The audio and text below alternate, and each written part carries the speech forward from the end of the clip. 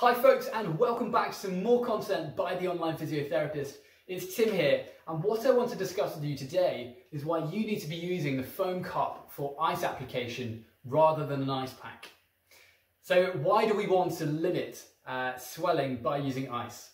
Well, swelling ultimately causes pain by that pressure buildup.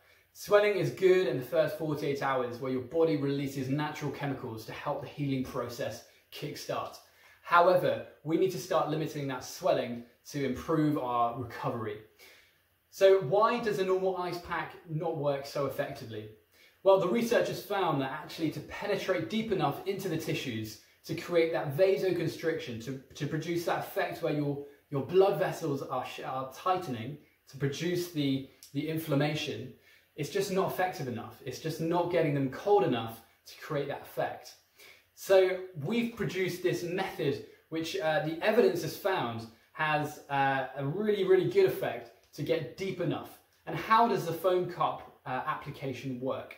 Well, you fill it with water, you pop it in your freezer.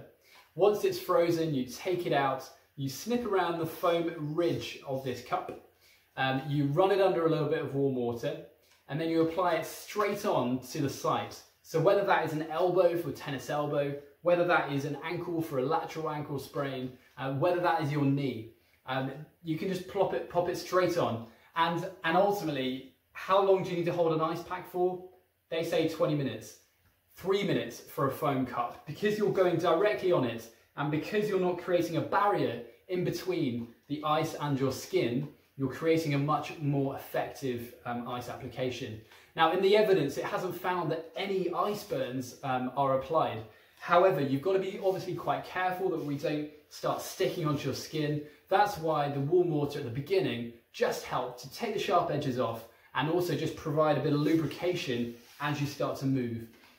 Please be assured, if you do start sticking, take it off and put it under some warm water. However, it should be absolutely fine. We're just going for 3 minutes, continually moving on that portion wherever you need to. So I hope you found that really helpful. If you do like the video, then please just touch that like below. Please do subscribe to our channel to receive some weekly content which we feel is going to really benefit you in your daily life. So also the other thing is, if you find that somebody else might benefit from this video, please do share it with them because it will just help spread this information. So thanks so much for joining us, and we really look forward to seeing you next time. Take care.